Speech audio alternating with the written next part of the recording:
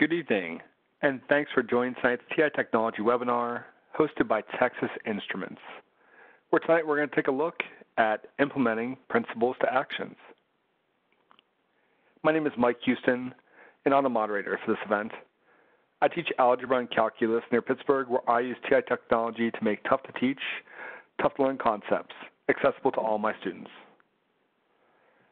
Tonight, I'm really excited to be joined by our two panelists, Gail Burrell and Pam Harris. Gail was a secondary math teacher and department chair in suburban Milwaukee for over 28 years. She is currently a math specialist in the program for math education at Michigan State University. She served as president of the National Council of Teachers of Mathematics and as director of the Mathematical Sciences Education Board. Her research interests are statistics education, the use of technology in teaching secondary mathematics, and issues related to what it means to teach mathematics. Gail, thanks so much for being with us tonight. Thanks, Mike. Glad to be here. And Pam teaches at Texas State University and facilitates professional learning for teachers K through 12.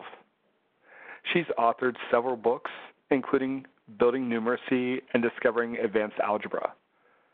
She's been a T-Cube instructor since her days of teaching high school, and she believes in both the power of mental math and using technology as a tool for learning. Pam, thanks for joining us tonight. Hi, Mike. Thanks for having me. I'm glad to be here. We're expecting a large crowd, so your audio is muted. Feel free to send questions to Gail or Pam using the Q&A window on the right side of your screen. We'll also be using the chat window to send general messages. As a reminder, this session is being recorded, and we'll provide a link to the event certificate of attendance at the conclusion of the webinar. We hope you don't have any audio issues tonight, but in the event that you do, try selecting Communicate from the very top of the WebEx menu and choose Audio Broadcast. At this point, Pam is going to discuss our agenda. So tonight we're going to talk about the effective teaching practices, and to do that we're going to use a couple of our favorite tasks, or 4 of our favorite tasks, to exemplify those.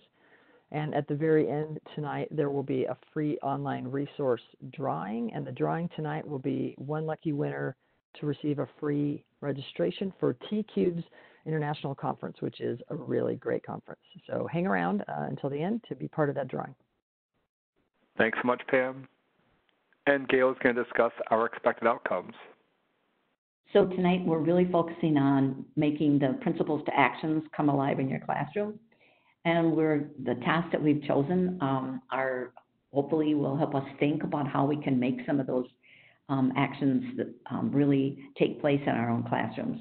And obviously we're going to be using dynamic interactive technology to make sure that that happens. And then we might think a little bit about the nature of the tasks that we're using, so that how they engage kids in the standards for mathematical practice, as well as engaging us in the effective teaching practices. So stay in touch with social media and upcoming events by working through with us tonight. Gail, thanks so much. Pam, let me give you control. Feel free to share your screen. Great. And Mike, you're going to remind me how I share my screen. No, I found it. I'm so technologically adept tonight. It's unreal. Okay, fabulous. Let me get this going. So tonight we're going to be talking about the principles to actions, the standards that are in the Principles to Actions book. Principles to Actions was written by NCTM. You just heard that Gail was a past president of NCTM. It's actually when I met Gail. I was a young teacher, and I went to my first NCTM regional conference, and Gail was a randomly chosen session that I went to, and she's phenomenal. And I remember in the middle of the session thinking to myself, she's really good, and then later found out that she was the president of NCTM, and so obviously other people thought she was good as well. So NCTM published in 2014 this Principles to Actions book, and in it, they created standards for teachers, or teaching standards, and so we'd like to talk about those tonight. They're called the effective teaching practices, And these are the 8 effective teaching practices for as standards for teachers. And rather than read them all out loud to you on this sort of busy slide, I'm going to show you a graphic that was created that sort of puts them in a framework. And so these are those same 8 practices, but they're kind of in a framework. So if you'll notice at the top, we can kind of think of one of these standards for teaching that before we begin, we need to establish mathematics goals to focus learning. It makes sense. We need to have goals that can help focus our learning. And then once we have those mathematics goals to focus the learning, then we kind of go 2 directions. One, we need to implement tasks that promote reasoning and problem solving. So we're going to choose good tasks, and we're going to be mindful that those tasks actually promote reasoning and problem solving. And at the same time, working together, we want those tasks to help build procedural fluency from conceptual understanding. So we really want students understanding what's happening, and we also want them to be able to do stuff. We don't want to just have kids have some vague notions, but we also want them to be able to solve problems and have some facility with solving problems. We don't want them stymied when they look at something. We want them to be able to ask themselves, what do I know and what can I do from here? So those 2 work together as we implement tasks. I think students are building procedural fluency from conceptual understanding. Now, to do both of those things, we're going to do the bottom rectangle. And the bottom rectangle contains the rest of the standards for teaching. So as we do the tasks and we're building that conceptual understanding or procedural fluency from conceptual understanding, we can facilitate meaningful mathematical discourse. So the kids are doing the task, they're working on building their fluency and conceptual understanding, and we help that as teachers by facilitating meaningful discourse around the mathematics that they're working on. How do we facilitate meaningful mathematical discourse? Well, we do it through these other 4 teaching standards. We might pose purposeful questions. Of course, purposeful questions will support that meaningful discourse. We might use and connect mathematical representations. It's one of the biggest parts of my work in building powerful numeracy is to actually help teachers think about how to make thinking visible. How can we represent the thinking and reasoning that's happening so that students can use those representations and they can connect the meaning between those representations. Sometimes people actually will raise their eyebrow a little bit about the fact that I'm an author of Building Powerful Numeracy, but I'm also a technology expert and advocate the use of technology. And I think that those work really well hand in hand, that those are not in conflict at all, because we can actually use technology to help build that thinking and reasoning. And one of the ways is that I think technology can help us use and connect those representations. What else is happening? We're also eliciting and using student thinking. We want to really pull that evidence out of students. Notice how connected that is to how then we're going to represent that thinking. And we got that thinking. We elicited it by posing those purposeful questions. And then lastly, as students are solving problems, we want to support that struggle, but it needs to be productive. But we want to support that productive struggle as they're learning the mathematics. And then, of course, when we sort of get to the end of that cycle, then we need to go back to the beginning and continue to establish goals to focus the rest of the learning, so the continued learning as we go. So I kind of like the way this framework is set up because it kind of helps put these 8 teaching practices in such a way that we kind of understand how they work together and support each other for better teaching. Gail, do you want to pipe in with anything on this slide? No, I think you're doing actually great. But I guess I would say one thing. For a long time, all of us who've been teaching in our classrooms have been doing what we thought was the really best thing we could for our kids. And it's kind of exciting to know that there's some research that's emerging that supports that these are some of the things that really are the best things we can do. And so to know that we're beginning to collect research that helps us think about the right ways to approach the teaching in our classrooms is kind of exciting.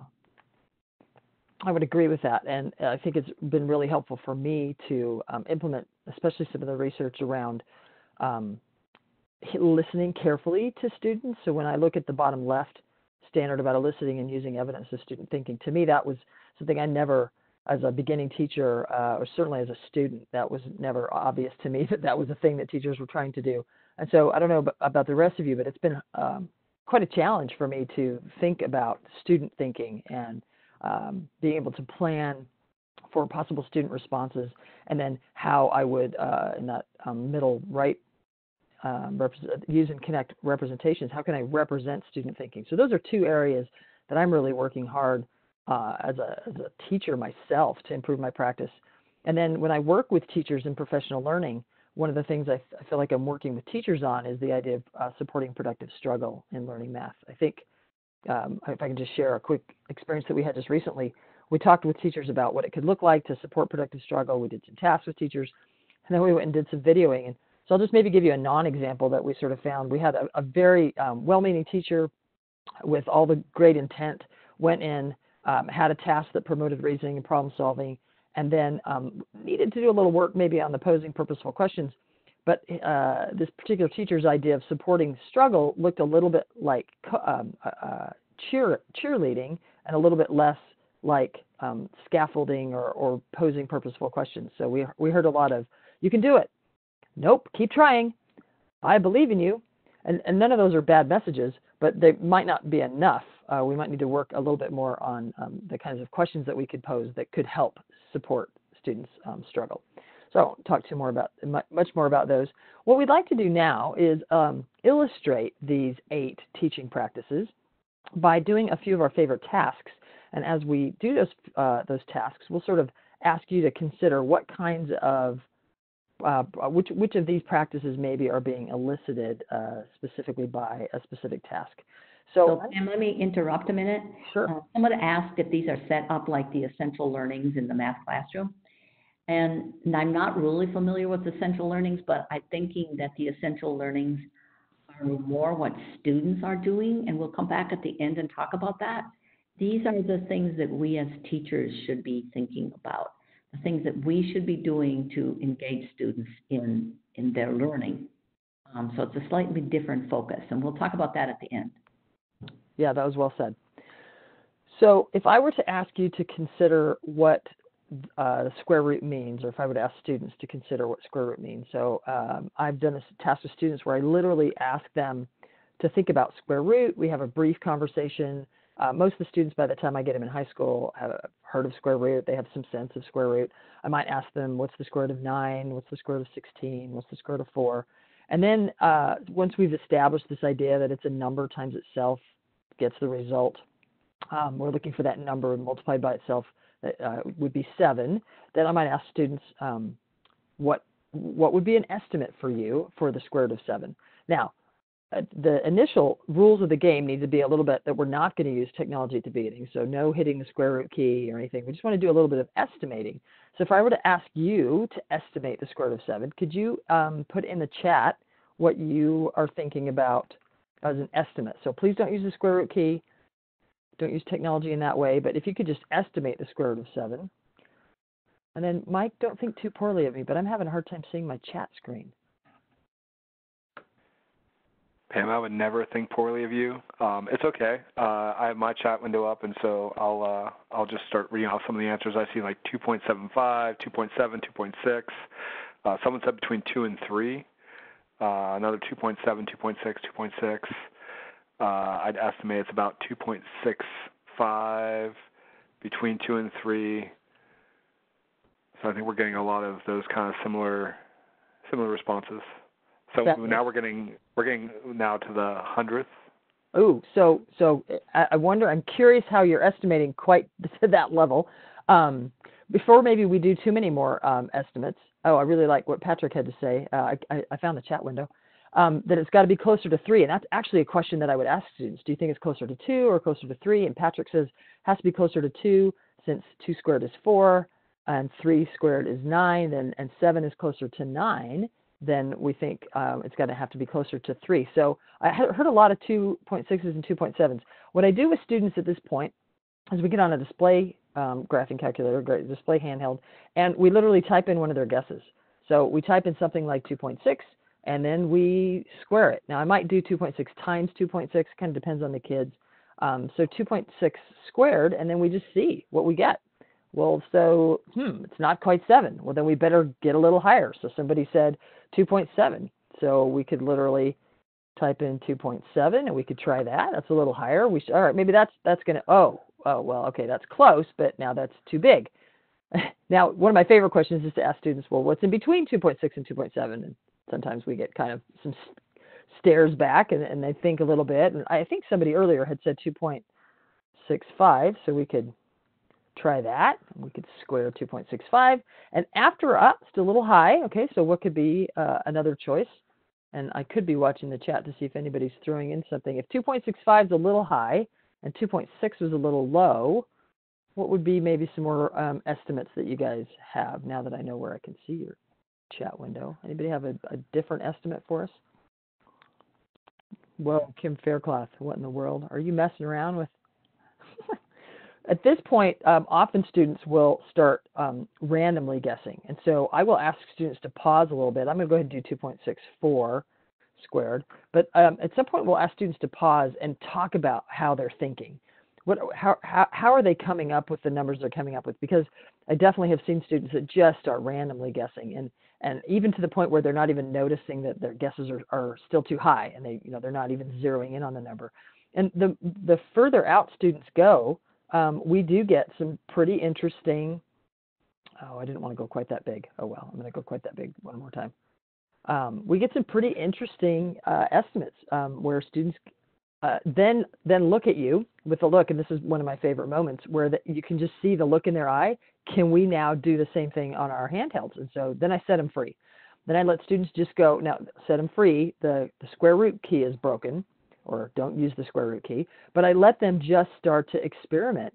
And then as they start to experiment, then when they come back, then I might choose, we have somebody that just said 2.645, so we might try that one.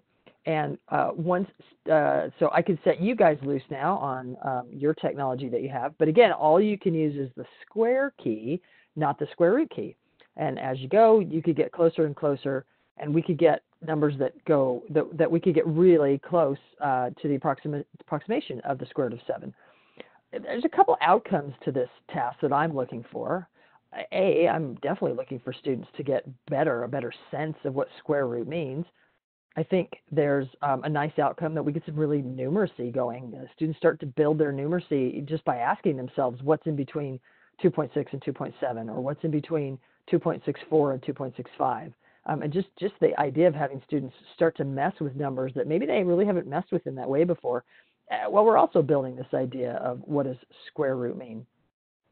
Then I might ask students, depending on the grade level or the math outcome that I want, well then what's a cube root? What does it mean when we do something cubed or cube root?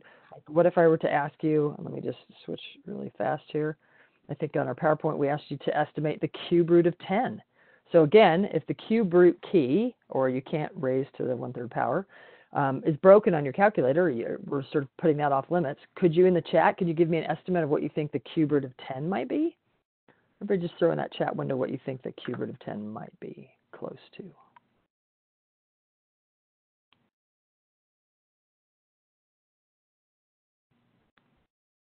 I'm seeing some numbers like 2.1, 2.3, 2.2. So now I'll ask you to consider, what could we do with technology to give, I like Rebecca's justification there that it's going to be between 2 and 3, but closer to 2. I wonder if you're thinking sort of similarly to how Patrick did before, about thinking about 2 cubed and 3 cubed.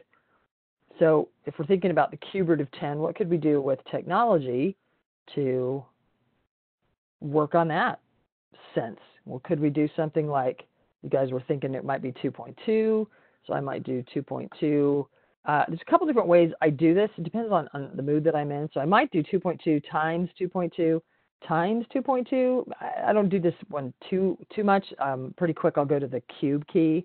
But we'll notice that it's a little too high. So those of you that were 2.3, a little way too high, right? So then I might be thinking about, well, then what might be 2.1? And we'll just go ahead and cube that. So 2.1 cubed, let's see what that does.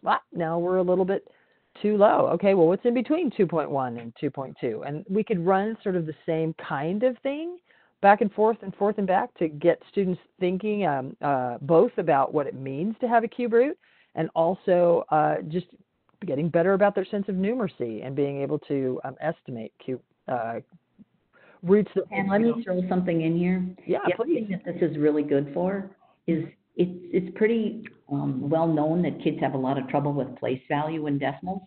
Mm-hmm. This is really pushing at that and developing their understanding of, as you said, numbers that are between 2.2 and 2.1, and how big they are. Just because you have a big string of bigger decimals, it doesn't mean it's a bigger number. Absolutely. And I actually remember doing this task with a group of Algebra 1 students one day when I had some kids starting to use language that smacked very much of limits in calculus. And I remember thinking, as a teacher, a young teacher, I remember thinking, oh my gosh, that's what a limit is. Like it in a huge way, the bigger that decimal got, bigger, quote unquote, literally meaning we were just adding digits at the end of the decimal point. We were getting closer and closer to, say, the cube root of 10, but we weren't. The number wasn't changing. It wasn't that. Now I'm not going to have very good words for that. Gail's a better calculus teacher than me. Maybe she has a better way to say that. But it was a moment for me where I gained some insight on the idea of a limit, just as an Algebra 1 teacher. Okay, so we basically just did a really quick task where we estimated the square root of 7 and estimated the cube root of 10. I had some mathematical goals I was working on. If I were to ask you to consider the 8 teaching practices, maybe, and Gail, I wish we'd thrown those back up here, so I'm actually going to back up to them. What teaching practice do you think I might have been trying to exemplify as we just sort of did this task with estimating square roots? And maybe if you have some ideas of which one you think this task exemplifies, again, a teaching practice, something that I did as the teacher in these tasks, maybe you could throw that in the chat window and we'll see what you guys are coming up with. I'm going to let a few go before we talk about them.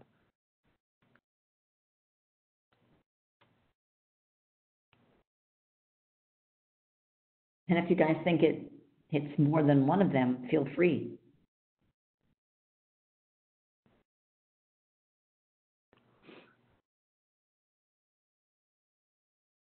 So the first four. Okay, so we've got a lot of different ideas about what this particular task might exemplify. Jennifer listed 3 different ones. Yeah, in a big way, I'm going to suggest that maybe we did hit a lot of them. The one that I specifically wanted to, says Jennifer, nice. The one that I specifically wanted to talk about was using and connecting mathematical representations. And I don't think that's the only one. I think we definitely could have supported productive struggle, as kids could have. In fact, I'll mention, I think that often technology and using the power of technology has a low cost of error. And the fact that it has a low cost of error, the student can type in 2.5 squared and then go, oh, that's obviously too much or too little, depending on the question, and then just change it. And there's no harm, no foul. Like there's no cost for that error. So students can just quickly try lots of different things and get responses. But the reason that I had use and connect mathematical representations would be that if I took this task and I did some things with maybe the notation of taking 2 times 2 times 2 or 2 cubed, and we probably don't want to have 2 times 2 times 2 cubed. I put parentheses around. I fixed it and it up. That's funny. Gail fixed it, and I was like, yeah, it looks great, and neither of us caught that. So ignore that typo, everybody. But if we have 2 times 2, or if the factor appears 3 times, then we can talk about the cube root of 8 being that 2. And then we could connect that representation to 8 raised to the 3rd power being 2. And we can sort of connect that by seeing that the factor repeated 3 times. So connecting that representation could be a thing that I could use this task to build with my students. And I really talk about this with my students as thinking about the 3rd root, the cube root, is asking for 1/3 of the factors. So if you have 3 2s and you are looking for the cube root, you're asking for 1/3 of those 3 2s, which is 1 2. And that thinking, I mean, like if you have 8 to the 2/3, you would be looking for 2/3 of the factors. It's a really nice way to help kids get into thinking about rational exponents. Very cool. All right, so we're going to switch gears just a little bit, and this time we're going to start with one of the Principles to Action standards, and then Gail is going to walk us through a task that exemplifies that particular standard. Go ahead, Gail. Okay, so I'm going to give you guys just a problem that seems pretty simple. So I'll go to the next slide, Pam. I'm going to ask you to solve, go to the TNS, sorry, okay. Go to the TNS file. So I'm going to ask you to solve a system of equations. And for real, solve the system of equations. So whip out your pencils and tell me what the solution to that system is.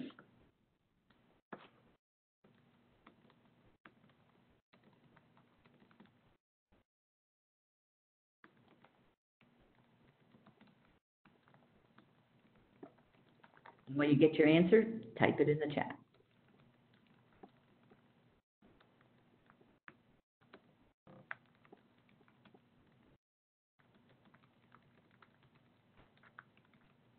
And while you're typing, while you're working, somebody asked if the square root and cube root would be an Algebra 1 activity. I think you could do it in the 8th grade, whenever kids start learning about square roots and cube roots, as well as in Algebra 1. And sometimes you might even have to revisit it a little bit later.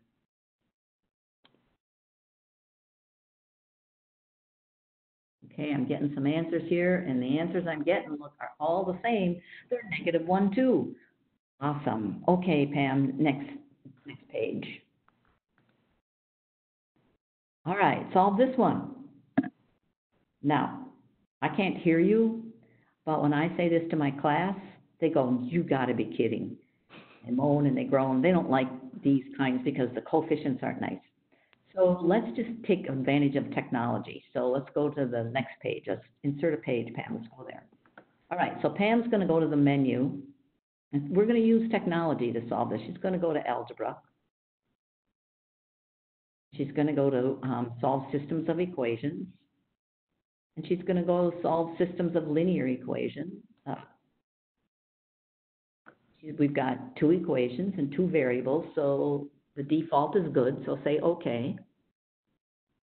And now we're just going to type in those 2 equations that we were going to solve. Oh, and I forgot what they were. So did I. Was it 4x plus 7x? I don't remember. Let's go back a page. We'll know. There we go. 7x. Okay. 7x plus 8y equals 9. 10x plus 11y equals 12. And enter. Now, some of you maybe figured that out already, or some of you had already solved it. And so we get -1, 2 again. Way cool. So, Pam, go back to page 1.2. What do you notice? What conjecture might you guys want to make? Anybody want to make a conjecture? Just to repeat to everybody in case you missed it, both of the systems had the same solution. Right. And that solution was -1, 2. So when things like that happen in mathematics, it's like, hey, what should I notice? What's going on here? Anybody notice anything? If anybody notices something, maybe throw that in the chat. All the constants and constraints were upped by 6. Ooh, somebody, Michael says the numbers were 1, 2, 3, 4, 5, 6, 7, 8, 9, 10, 11. X increased by 3. You guys are noticing a lot of good things. So here's a question for you. What if I gave you the equation 13x plus 14y equals 15, 16x plus 17y equals 18? What do you think the solution would be? So I'm going to say 13x plus 14y equals 16, 16x plus 17y equals 18. And Chrissy's guessing that it's -1, 2. And I'm going to tell her that she's probably right. Because it's pretty cool, but when the coefficients are consecutive integers, the solutions are going to turn out to be -1, 2. That's kind of awesome. Let's just move on a little bit farther here. So let's go to past page 1.3, let's go to graph each. What do you notice? What do you wonder? Now, we don't really have time for you guys to graph all of these things. So I'm giving you 6 equations, and I want the graphs. So we've graphed them for you. So go to the next page, Pam. So there they are. Oh, hey, Gail. Yes. Gail, I think there must be a typo. Why? Well, We already made one typo, Pam. Do you think we made another one? I mean, Gail, one of those lines does not look like the others. Oh, yeah. You guys, do you think that was a mistake? That orange line looks different.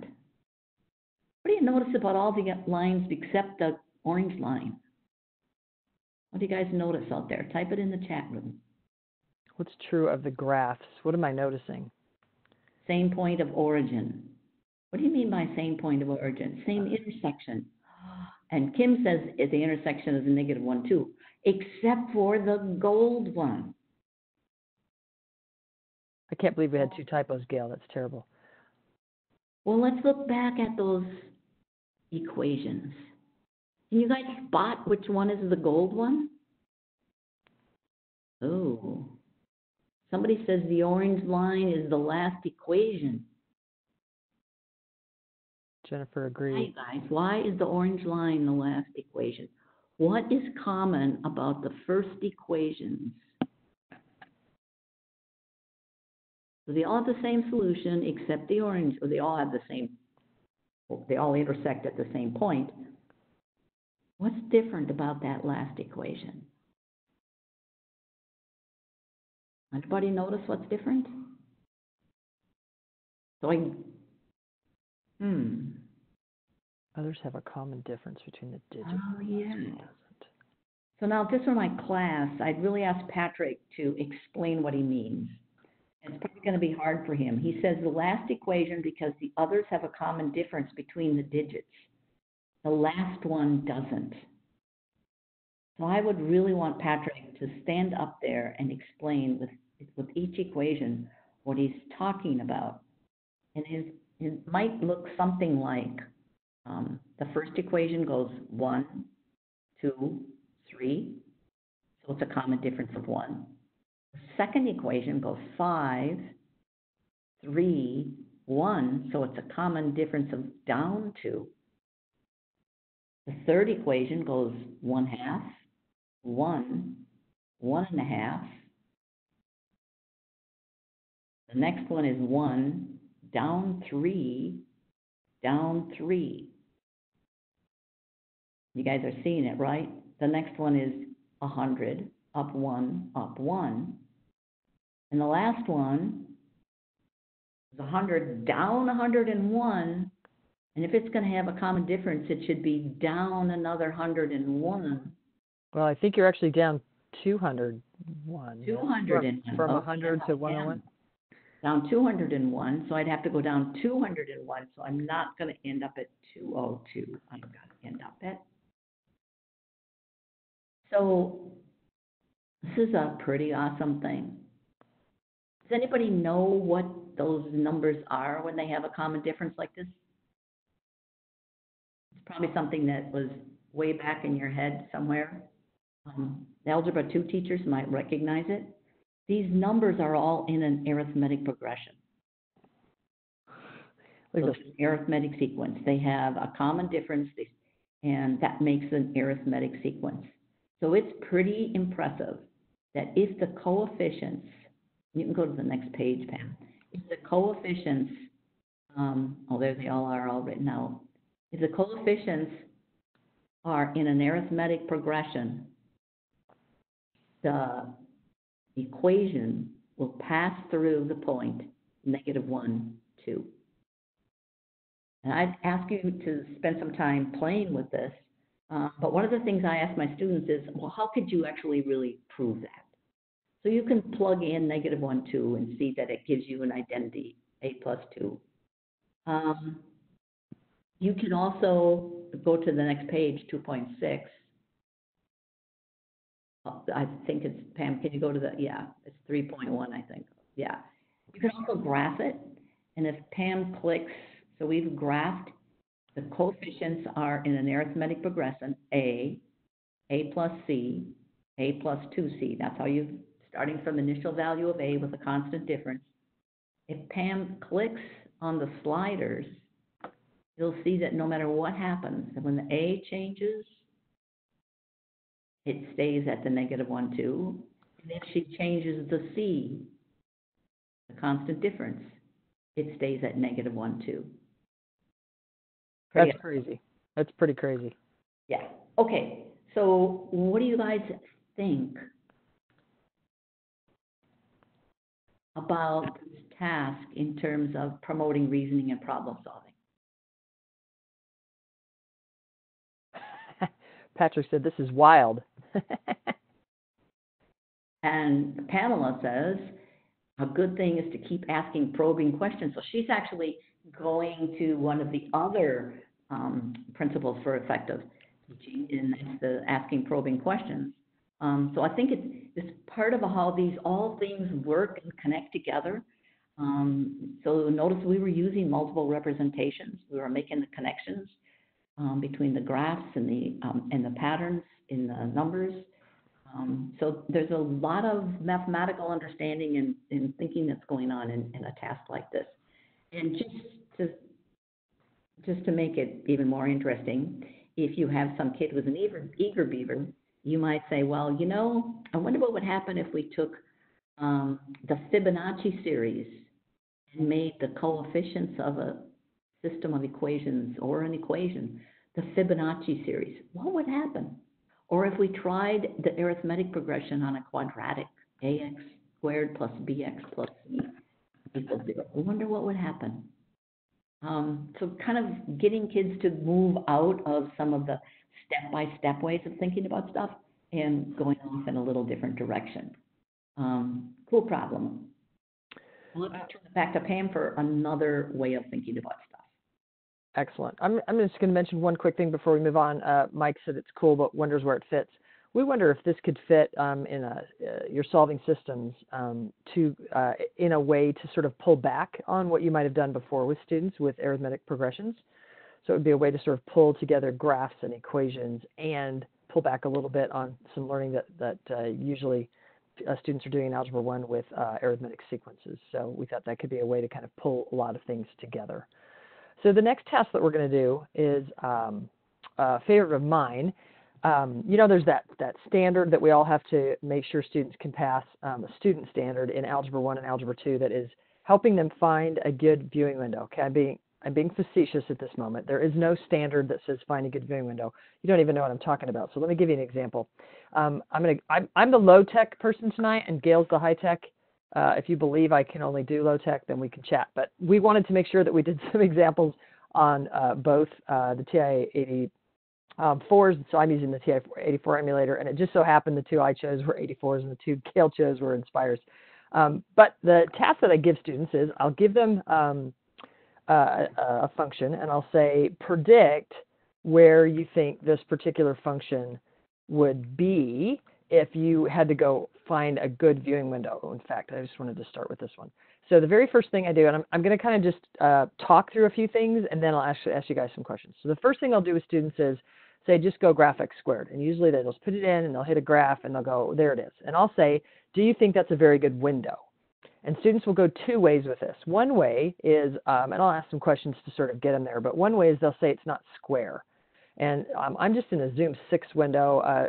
Brief story about the history of TI. The reason that Zoom 6, Zoom Standard, the reason that it exists is because all of the graphs in the teacher's typical textbooks could be graphed in a -10, 10, -10, 10 window. And so TI engineers said, obviously this must be important to math teachers, so they created a Zoom Standard so that all of the problems in the textbook could sort of show up in those windows. That's kind of a silly reason. Because it's not a square window, because we're trying to shove -10, 10, -10, 10 into a rectangular viewing space. And so, therefore, when you look at this graph, it's actually skewed. It's not what x squared actually looks like. So over time, TI put in this Zoom square. So if you look at Zoom 5, that's Zoom square. Now we're looking at a square window. That's actually what y equals x squared looks like. Now, whenever I go over one unit, I go up the same, the over and the up, it's a square window. So that's actually what y equals x squared looks like. So that could be one definition of a good viewing window. But the other definition is there's a lot of extra space in this window right now. So if we were to actually sort of get rid of some of that extra space, how would you set the window? The rules of this game is that you cannot use the zoom keys. So I ask students to set windows just in the window screen. And so students will start messing around with kind of trying to get in on that graph and get rid of some of the extra space. A thing that they'll start to do is they'll say, well, get rid of some of that negative, all that space below. We don't need any of that. Well, then I'll make them talk to me about which number they're going to change and why. So they sort of have to reason through the fact that they're going to maybe change that to not be quite so negative. Now we've gotten rid of some of that extra space that we had below. I'll leave it a little negative because one of my favorite jokes, math teachers are often a little negative, haha. But I like to see the origin, so this will let us see the x-axis. And then we might want to get rid of some of the extra space on either side of that quadratic, and so I'll have kids mess around until they get something like maybe more like -4.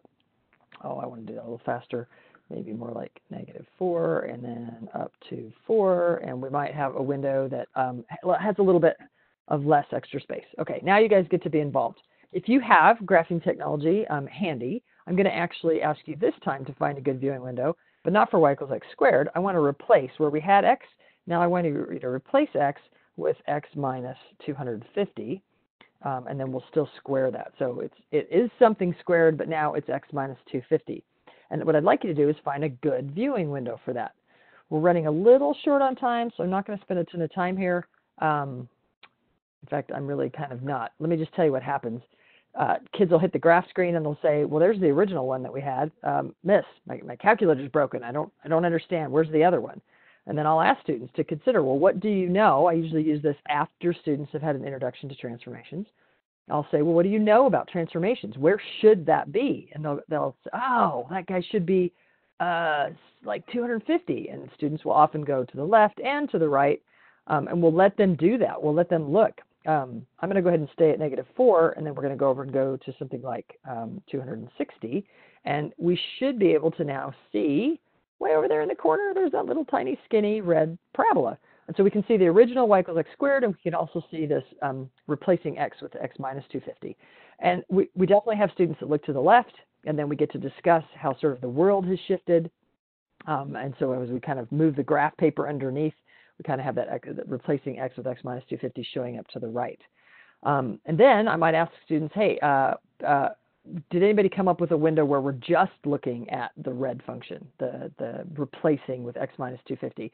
And sure enough, somebody has gone in there and somebody said, well, I think if I just look a little bit to, no, I didn't want -240. I just wanted 240. If we just look between 240 and 260, check it out. Now we're sort of scooted way over there, and now it's not this little blip of a parabola, but it looks more like a parabola. And somebody might get in there a little bit more and get rid of some of that extra space. And then I might say, well, cool, could you use what you know about transformations to find me a good viewing window? Oops, that's not what I wanted. Find me a good viewing window for the whole function, the normal x². But this time, I'm going to take that whole function and I'm going to drop it 750. Now, maybe I won't quite use those words because that might be a little leading. But then I'll ask them, where's that guy going to be? And then some students might go back to Zoom 6, or they might stay in this window where we were clear over there. I kind of like to go from the one that was at the -4 that we had before, where we could see both of them. And I might find, oh, well, look at that. There's that. Our third function is a black color. We could change that color so it doesn't, sometimes that gets a little confusing. Looks a little bit like the, looks a little bit like the axis. And so instead of, come on, Pam, you can do it. No, I want to change it from, there we go. Do I want pink? Pink is good. So then I might have pink so that when we are in the graph, I can see, hey, I can see a little bit of it. Where's the rest of it? Well, can you use your knowledge of transformations to open up the window so that we can see that guy? And again, I would let students take some time. Low cost of error here. They can make all sorts of errors and they can still keep looking around until they find a good viewing window. If we had a little bit more time, but we're running a little short, I would have asked you guys to tell me, are you going to open up the X's, or are you going to open up the Y's? And somebody would have opened up the Y's to maybe something like that, 751 down there. And hey, there she goes. So we can see, if you look at the top, you can see a little bit of blue original and the little bitty red way over off to the side, and then you've got the minus 750 down below. This is still not a great viewing window because we're totally cutting off part of that. But again, I would let students kind of mess around with that. And then as they mess, low cost of error, they're feeling transformations. They're really getting a sense and a feel that when we tell them this is what transformations do to functions, it actually does. I'll leave you with a couple fun ones for you to play with on your own time. If I were just to look at sine of x isn't too bad. I'm actually going to go back here and turn these off. So I've gone over the equal sign and just hit enter so that they're not graphing anymore. I'm going to hit zoom 7 because that's a trig window. So that's sine of x. We all know what that looks like. For your viewing pleasure, when you get a minute, instead of looking just for sine of x, look for 500 sine of x. Whoops, Pam, come on, you can do it. Oh. I'm not nervous. Sine of x. And I'll go ahead and turn off the original sign so we don't get that confused. Now we're looking for green. What do you think 500 sine of x will look like in a typical trig viewing window? Well, wait a minute. Sine isn't a bunch of vertical lines. So I'll let you play with how you could find a good viewing window to actually make that look like what sine should look like. And then maybe also play with, let me actually turn that one off. Also play with sine. I did it again. Anybody want to know what I'm doing? I'm accidentally typing. I'm trying to type instead of hit the keys because I'm really not that dumb, but tonight I'm flustered. Try to type sine of 50x. And what would a good viewing window for 50x? So just in that normal trig window, I'll just show you, well, that looks pretty normal. Pam, what's your deal? That looks pretty normal. So we're just in between -8 and 8. I'm just going to go ahead and change this to -4 something to 4 something. So we've just shrunk our window on the x's just a little bit. That looked normal, like a sine. What in the world is that? So there's some stuff going on with technology and pixels, and so then you could play around a little bit with y equals 50x to find a good viewing window. There's actually a lot of periods happening in this rather small window, and it's kind of fun to play around with. So if that was the task that we ask students to do, what teacher principles to action standard might we have been trying to get at? Well, it might not feel like it because I sort of told you this whole thing and I didn't really get a chance to ask you very many questions. Therefore, I didn't facilitate a very meaningful mathematical discourse. But hopefully you could get a feel how we could get students to talk about finding these viewing windows, why the functions look the way they look in the different viewing windows, justify their windows, especially those trig ones get really fun, and that we could hopefully facilitate a meaningful discourse around that mathematics. I felt like I totally just ruined that by talking too much. No, but I think it's actually a really good activity because it gets kids to try to develop a number sense about what the transformations are in a way that, I mean, they can always just keep, like you said, low cost. They can always keep going back and trying something else. And it enables them to start reasoning about the things that are important rather than just punching a button. I mean, I still have my calculus kids are still trying to figure out when you go x minus a, does that minus a move it to the right or to the left? And so they need experiences like this. Great. Okay, Gail, I think I'm going to turn it back to you for our last task. Okay, so we're going to go look at kind of a different one. We're going to look at something from building concepts, expressions and equations, about using structure to solve equations. And this is I didn't think about this until I actually ran into the Dutch and worked with some of them, and they thought about this. And I actually remember doing this a little bit about using structure. So this comes from Building Concepts. It's free on the TI website. You can just look it up in expressions and equations, but we're going to just look at how we might think about structure to solve equations from one perspective. So let's go to 1.3, Pam.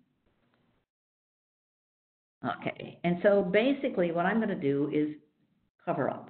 So Pam's going to click on expressions, and she's going to cover up, in a sense, the x plus 6, and I'm going to think to myself, what times 2 makes 50?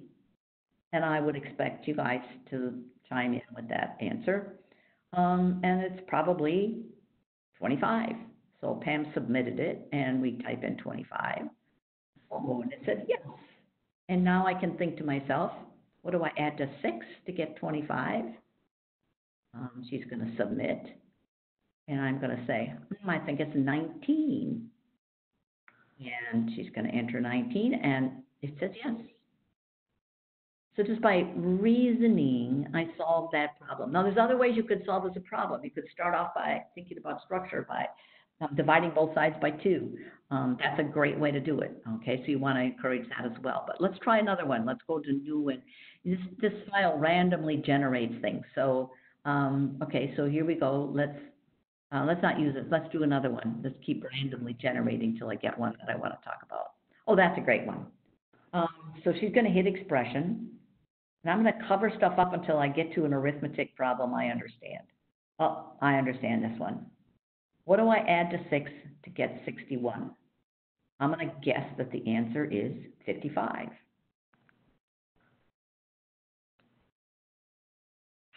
That's right. Now I'm going to cover up x plus 4, and I'm going to say, what do I times 5 by to get 55? And I'm going to guess that the answer is 11. And I'm right.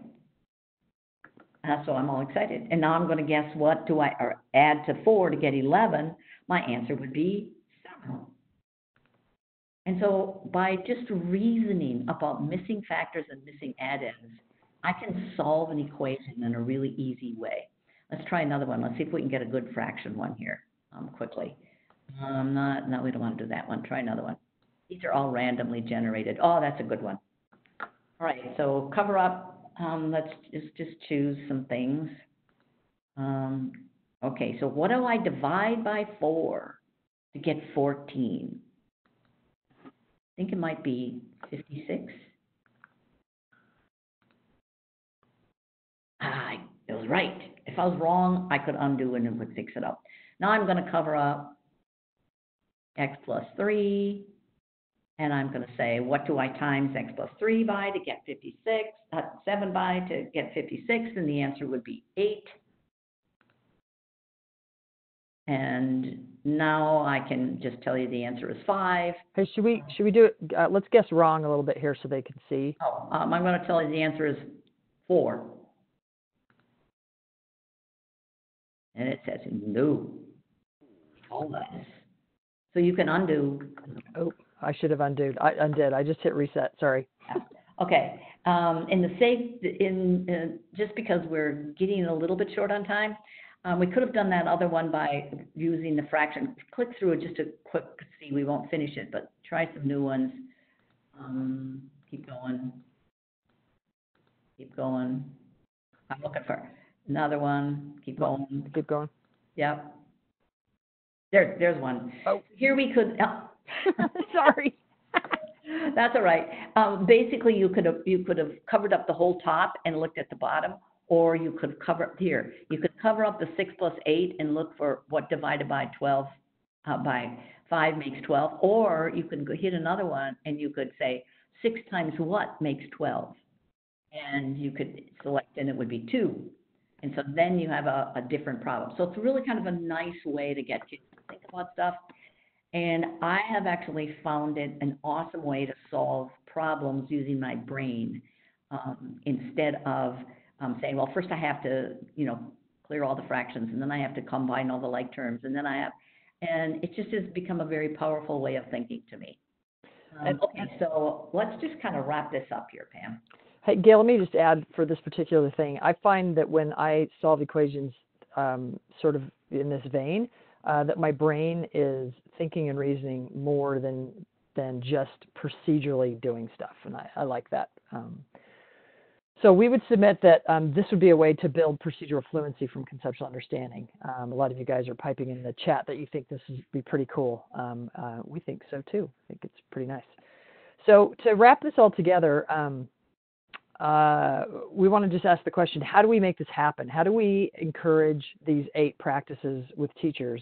And one thing that we wanted to bring up is that we've just been talking about teaching practices, but there's also the student practices. So the first black bullets up here, the learning practices, are the mathematical practices for students. Most of us are familiar with the 8 mathematical practices in the Common Core that are all about the habits of mind that students should be employing as they're doing mathematics. Today we've been talking about the teaching practices. Well, how do those all fit together? Here are the student standards for mathematical practices.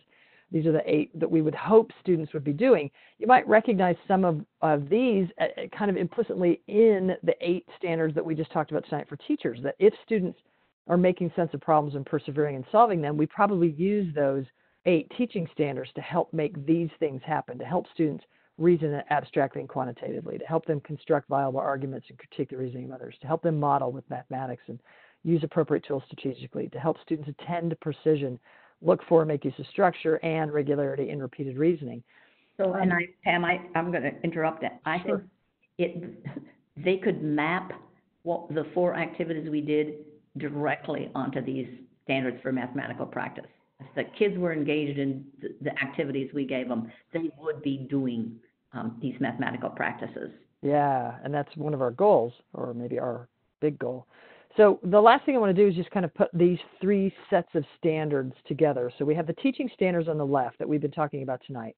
We have the student math practice standards that we just talked about. We also have content standards, right? We also have, say I'm an Algebra 1 teacher. I'm supposed to teach the Algebra 1 standards. I think, and I wish in fact, if anybody that is listening to the webinar knows who I'm quoting, but I heard in the last 6 months somebody say this, now darn it, I can't remember who said it, so I'm not taking credit for it, but I love this idea. I think sometimes we think, all right, I'm going to use these teaching standards to teach Algebra 1 content. That's my goal. That's my main objective. And to do that, I'll sort of use these student math practice standards to get at my main content objective. Well, the suggestion that was made that I really, really like and would love to give the appropriate person credit was instead consider that actually what we're trying to achieve is students who do these things, that these student mathematics practice standards are the goal. We want to create these students. We want this to be happening in our classes. How do we do that? Through the teaching standards and through the content. So how do I create students that do those things? I'm going to use Algebra 1 content to do that. How might you get students to do those 8 mathematical practices? You might use Algebra 2 content or pre-calc content or calculus code, whatever it is, whatever the content that you teach. You're going to sort of use that as a vehicle to create students who are mathematizing, students that are actually doing mathematics. Okay, great. Yep. We have to quit because Mike needs his 3 minutes. So connect with Gail. There's her Twitter handle. Here's my Twitter handle. It's kind of tiny at the bottom. This is also my website, math-is-compatible.com. That's a great place to connect with me, and you can also receive weekly emails. In 20 seconds or less, on Wednesday evenings, I do a thing called Math Strat Chat on Twitter, Facebook, and Instagram, where I throw out a question, and people from around the world throw out their strategies, where everybody's really thinking and reasoning. And back to you, Mike. Oh, those are resources that'll be in the thing. Thanks so much, Pam and Gail, for everything you shared tonight. Pam, I'm going to grab control back.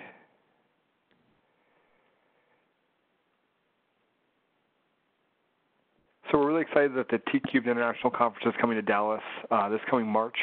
I think Pam had mentioned at the very beginning of the webinar that tonight one lucky winner is going to be receiving a free conference registration, and that lucky winner tonight is Susan Abraham. So Susan, congratulations. We'll be in touch over email in the next couple of days to give you a little more information. But we really hope to see Susan as well as everyone else at the T-Cubed International Conference.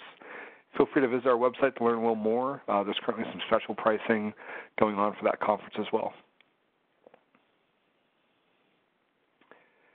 To receive a certificate of attendance, go ahead and click the link in the chat window. Also, there's a link for the documents that were used tonight, mainly the PowerPoint by Gail and Pam.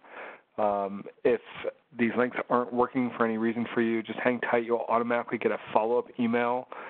In that follow-up email will be links to the certificate, the documents, and the recording as well. That way you can go back through this at your own pace.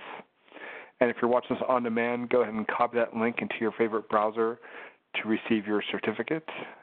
And last but not least, if you're following the latest promotion that we're doing, the TI Extra Credit promotion, you can gain extra points and receive things from TI. Tonight's code, which is not case sensitive, is rich tasks. So I'm going to put that in the chat window as well. You can visit our website to learn a little more about that promotion, the TI Extra Credit Promotion. But again, the code for tonight for the webinar is rich tasks, all one word, not case sensitive. Thanks so much to Gail and Pam for everything you shared tonight. It feels like this hour kind of flew by. Thanks so much to everyone for joining us, and we hope to see you back online real soon. Have a great night. Thanks, everybody.